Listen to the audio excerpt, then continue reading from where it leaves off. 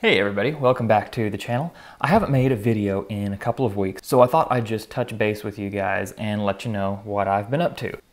Before we begin here, I would like to say a quick thank you to the 5 or 7 or so subscribers that jumped on after the Johnny's Reloading Bench live stream the other night. I really appreciate you guys being here and hope you stick around and see what we've got going on. We are getting ready for deer season here in Tennessee. It has been bow season for the last couple of weeks, but my bow until just about a week ago has been in the shop getting restrung and just not ready to go, and neither my wife and I are quite up to the level we'd like to be at as far as shooting goes with the bows to deer hunt with them. So we're going to wait until muzzleloader season, possibly rifle season, coming up here in a couple of weeks. On that subject, I have got a Thompson Center compass here in 6.5 Creedmoor. I just picked this up.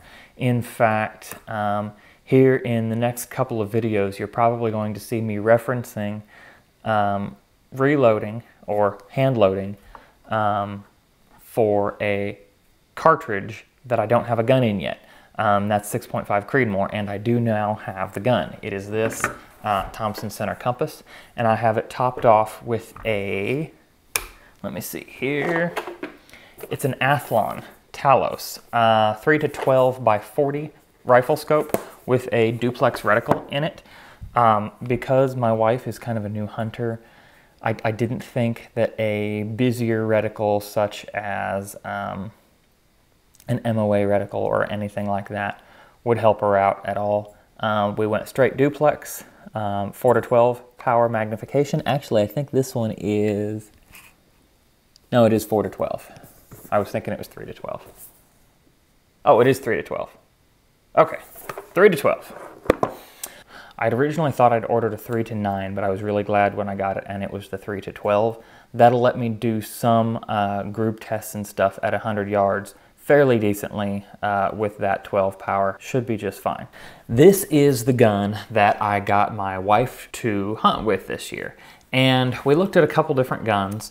The Tikka T3X was her favorite out of all of them. Of course, she has expensive taste, kind of like I do, but she decided that out of all the guns we looked at, the Thompson Center compass is the one that she wanted because it was a good price and a nice lightweight package that she can tote around the woods easily.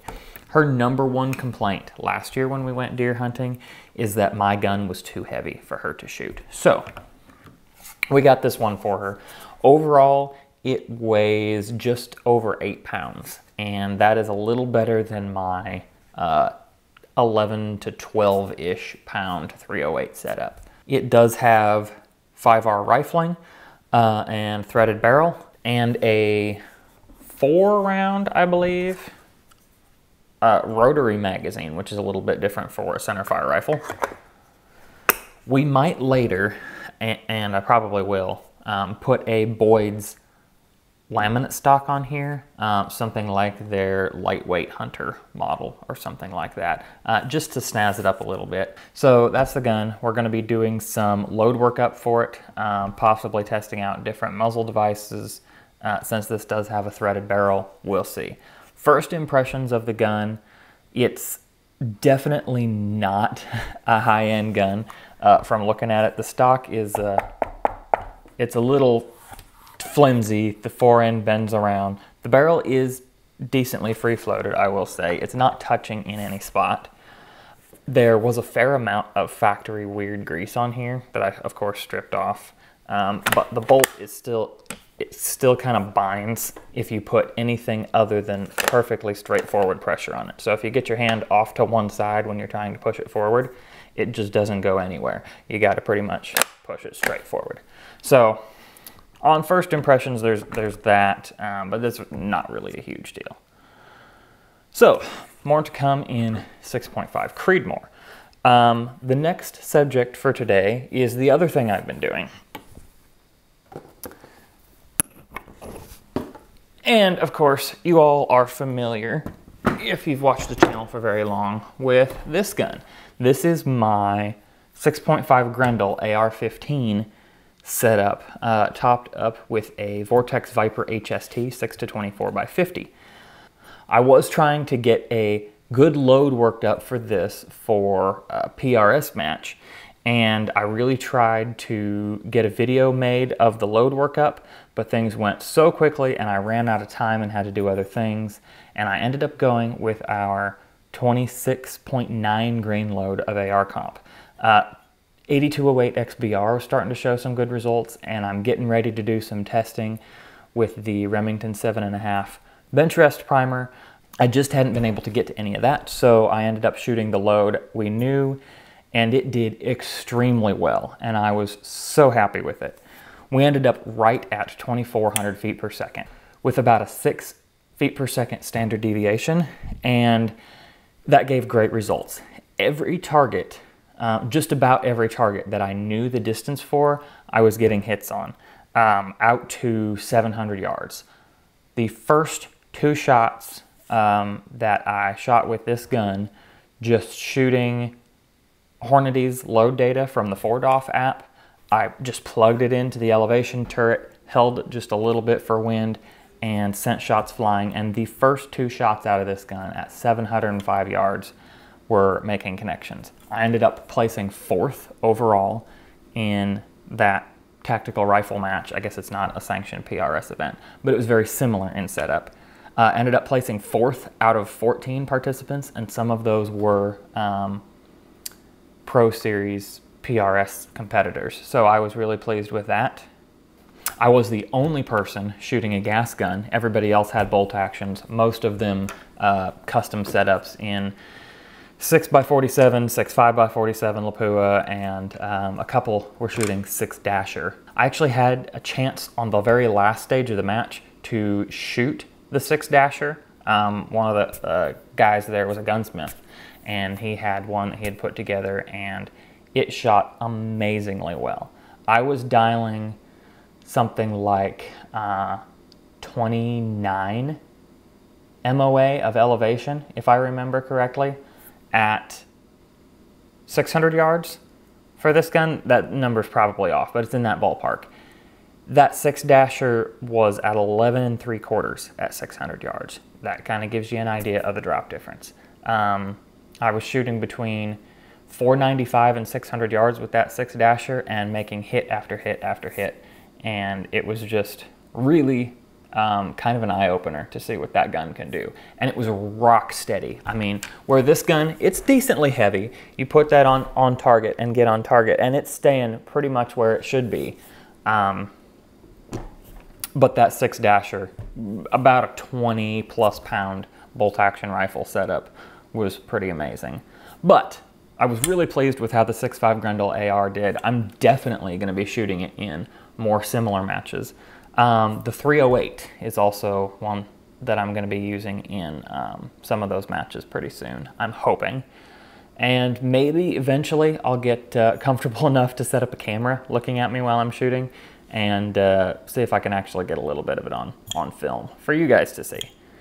So that's stuff that's coming up. I'm trying to think if there's anything else with the 6.5 Grendel we need to talk about. Definitely more load workup coming up next. I've got the 120 grain Hornady ELD that I'm excited to see how it does in here in comparison to the 123. From what I've heard, the bullet designs are just a little bit different, and the 120 shoots better in some barrels and the 123 shoots better in other barrels. So we're going to compare them and see. I think that is about it for the Grendel. Let me set this aside.